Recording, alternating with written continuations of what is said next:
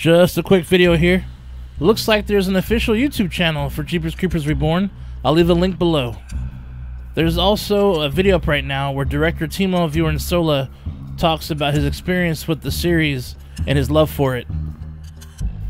But what you should really pay close attention to are the masks of the creeper behind him.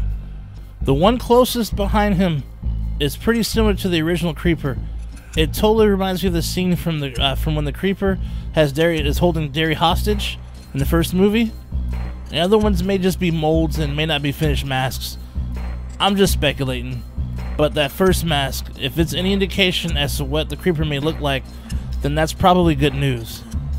I'm still curious though if there'll be any big differences on the look of the creeper. I really hope they stay close to the original look as possible. Total makeover, I think, would kill this movie and piss off all the diehard fans, in my opinion.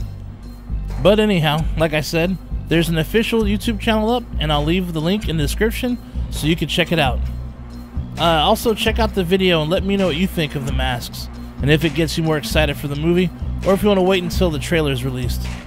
Me, I think I'll wait for a trailer personally, but it's always fun to speculate. Anyhow, that's all I got for now, but best believe I'll be putting out all the news about Jeepers Creepers on this channel as soon as I find out.